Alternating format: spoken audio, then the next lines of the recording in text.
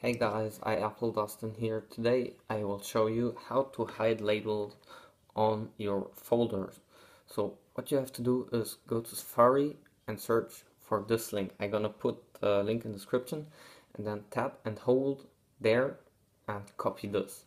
So then you go back to your home screen, tap on any folder, tap and hold, select this and paste. So normally you should have this and click done.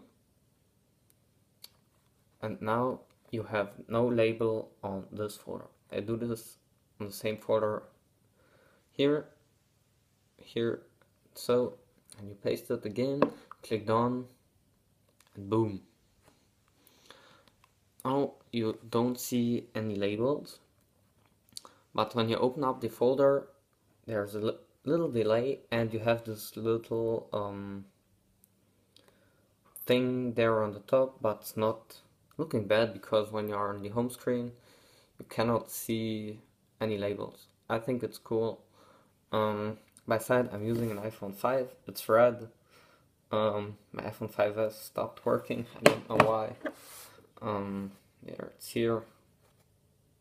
I don't know what it has, but it stopped working, so I have to use my old iPhone 5. It's running iOS 10 pretty properly, I think. I'm on iOS 10.0.2, pretty fast, no bugs, pretty cool. So, stay tuned for more videos, guys, and peace out.